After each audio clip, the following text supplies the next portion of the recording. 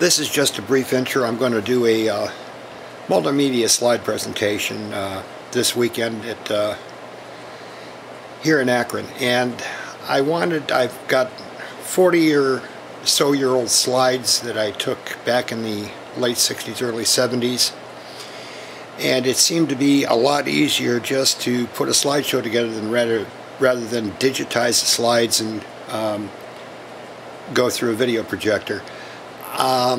It's my experience that the slides are probably the best medium for screen presentations. They show the best clarity and detail, and I didn't want to lose that on this, and there's a lot of ground I wanted to cover. I think for me it would just take too long to do a PowerPoint the way I want it.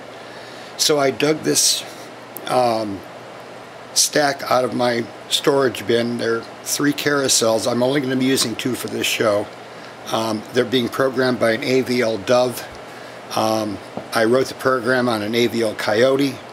I'm doing this very simple, just basically dissolves and fades. I think the people that are going to be watching this are going to want to see the details, so I'm not going to go for a lot of flash and glitz on this one.